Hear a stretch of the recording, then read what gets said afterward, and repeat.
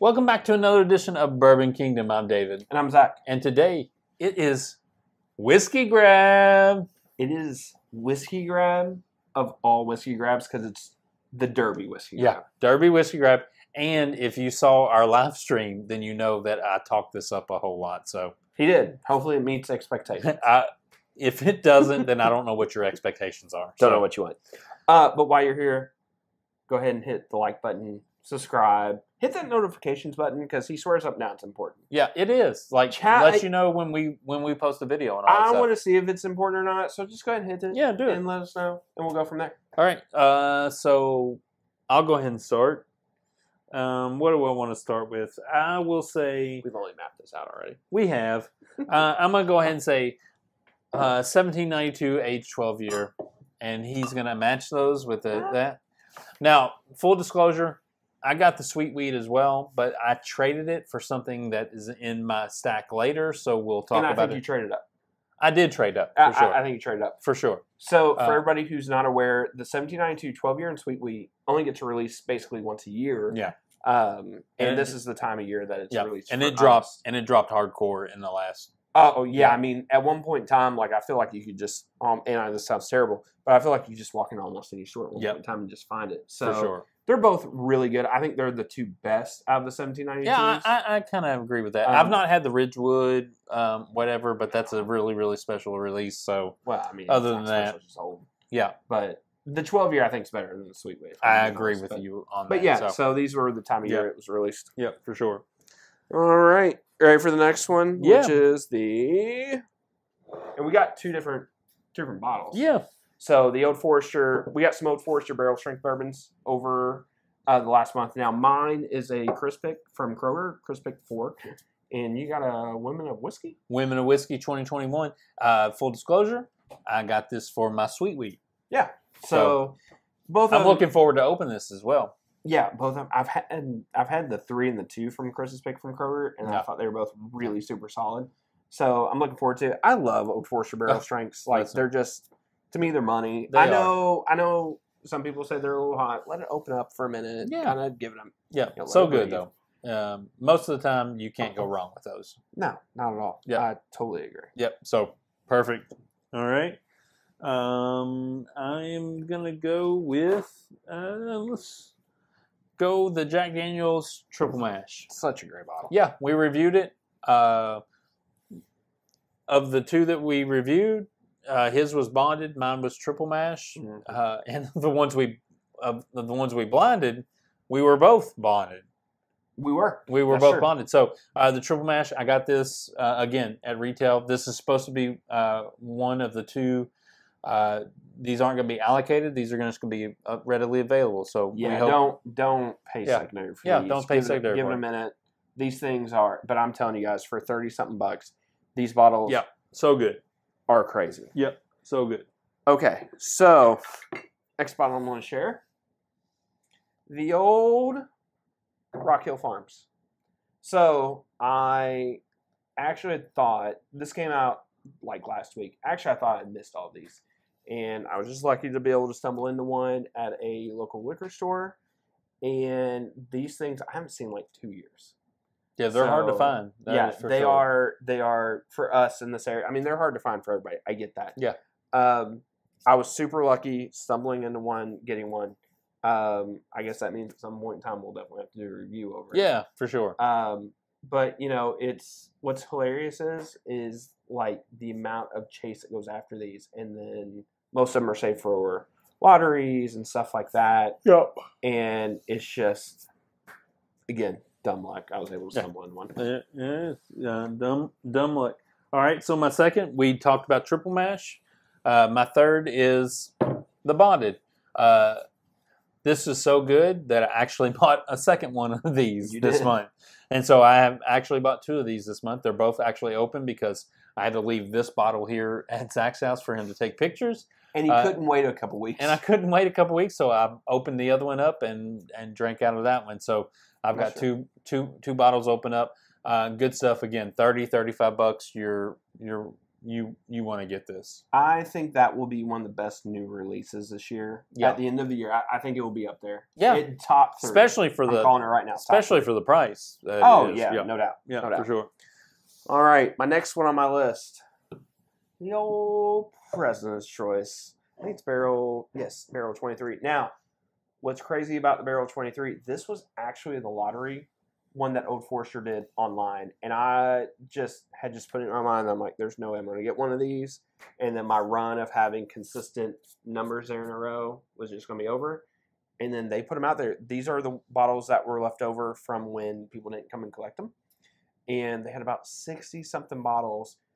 And to full transparency, I found out about it. I was at work. I wasn't able to go.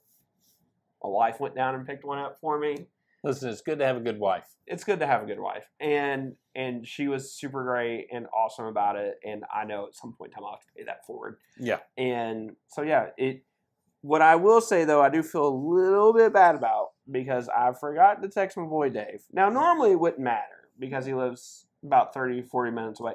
Hey, Dave, whenever this release was going on, where were you at? I was like 5 minutes from it. I feel terrible. Yeah. Like, I honestly, it's I not promise. His, I it's not promise. his fault. It happens. Yeah, I almost even, I told him, I even thought, like, to myself, like, you're coming down this way, just stop by Old Forester, just by happenstance. And I didn't because I was doing an electrical job and I missed it.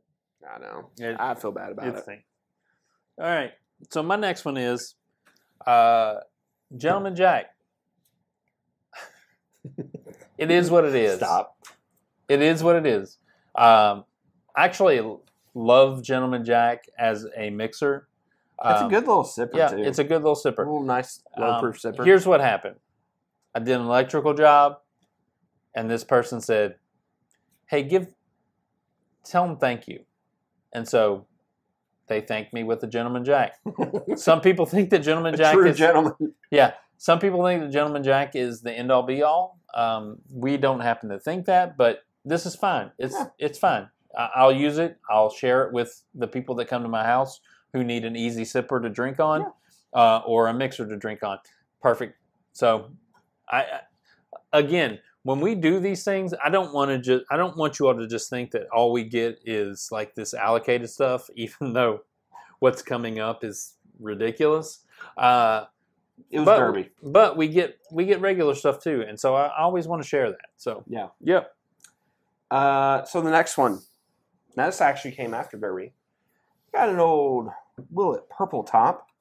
So long story short, some of you all will know who's local to Louisville because there was a little bit, and when I say a little bit, there was a lot of controversy. There was a lot of controversy with this one. Bottle. So this is a 7-year, 59.5 proof, and it came from the Trouble Bar release that they had. They had like a dinner and a cocktail hour, and you could buy so many bottles of it. I did not go to that. I did not get tickets for it, but I waited in line for the release. It was actually a lot of fun waiting in line. Some friends I've talked about before on the channel, like Q, my buddy Josh was there. He actually rode with me. Yeah. And some other guys who I hang out with between Breakfast Club and other groups I'm in. And we just had a great time. We had some pours out there waiting in line. It was overall a great time. Afterwards, Trouble Bar said, do not sell these online or we'll report you. Well, some people started selling them online, and they started factoring in the number that you have on your bottle. And then, boom, they started just writing people emails, and they started writing Willet emails saying, hey, these people are getting caught. And it was a whole big thing. It was a big mess. So, yeah. But my point is, Trouble Bar. I still got mine. Still got my release. 145, 198. That's Zach Raymer. That's me. I'm good. There you go. So, all right. Okay. So my next one is a Woodford Double Oak.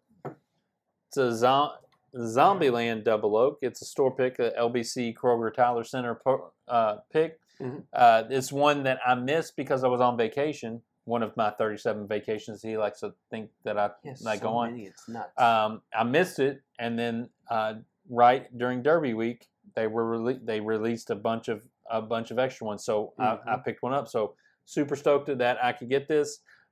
This is like the third or fourth double oak store pick or barrel pick that I have. I'm going to do a blind one day to see which one I like the best. So You can't ever have too many double oaks. no, you can't. All right, so my next one. This is when Dave starts giving me crap. So Old Rip 10-year. So this was actually, again, I got this bottle on Oaks. Randomly showed up to a liquor store. We were waiting in line, me and my buddy Brian. And whenever we were waiting there, we were just like, man, maybe we'll get something, maybe we won't. And there's I think we were 11 and 12 in line. Yeah. And we're like, man, we'll probably miss on whatever it is because they've just had a couple little things here and there, nothing crazy. And then another buddy of ours, Nick, he shows up right behind us, and we're sitting there talking. And then all of a sudden, somebody's like, hey, man, they're running out of Cardiff stuff. And we walk up there, and, well, all of a sudden you see a Michter's 20 in boxes of King of Kentucky, in boxes of Old Rip, and some Lot B's, and some Elmer, and some, Handy.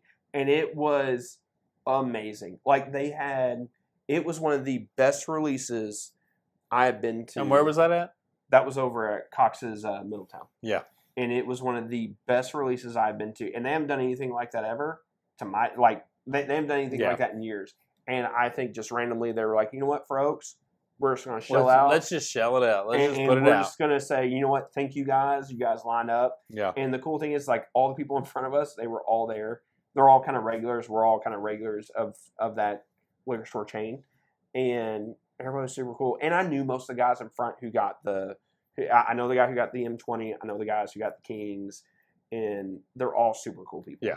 Very grateful. For sure. So, my next is actually going to be two.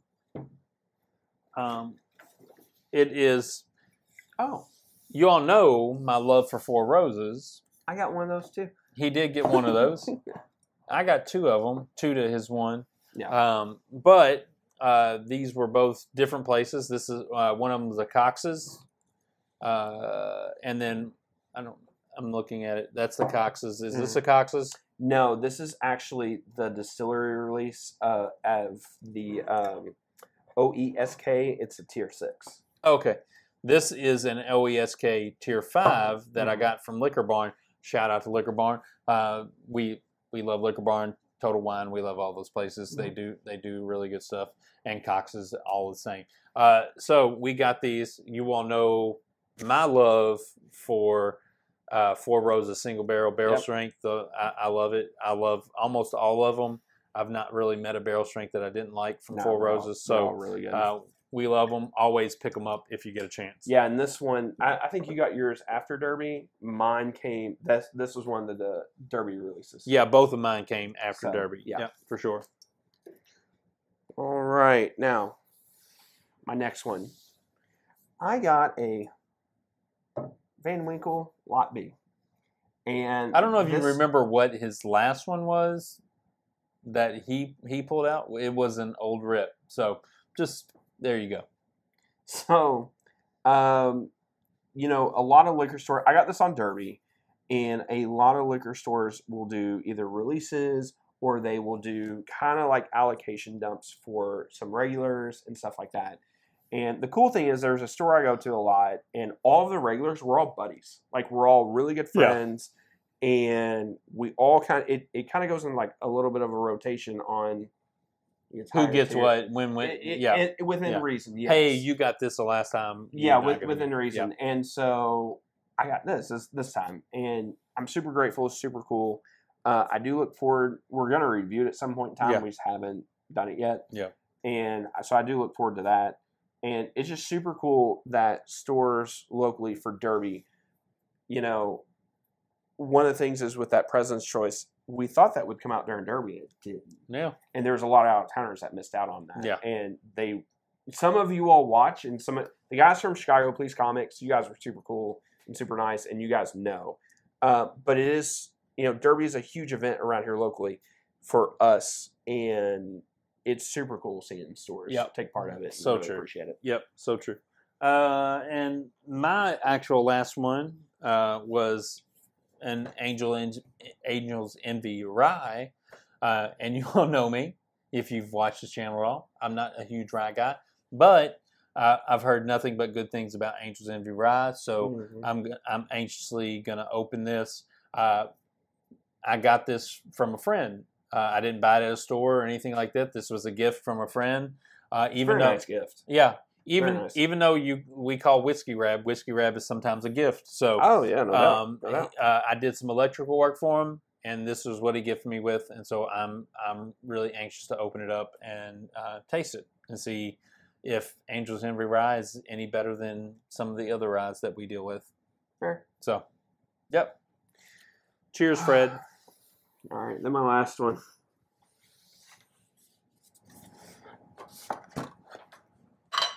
Just gonna throw this out here. King Kentucky. Like you even had to do anything. You could have left it in the box. I didn't want and anybody to everybody knows. assume that was just an empty tube. King Kentucky, 2021. Again, guys, gals, ladies and gentlemen of the jury, Derby. It's the best time to hunt in Kentucky. It's not even close. Can I pull this thing and open it? If you do, if you do. Mm. I cannot express. There are certain times a year to hunt in Kentucky for allocation and stuff like that. Derby's number one. It is Derby. Derby is number one. It's Derby.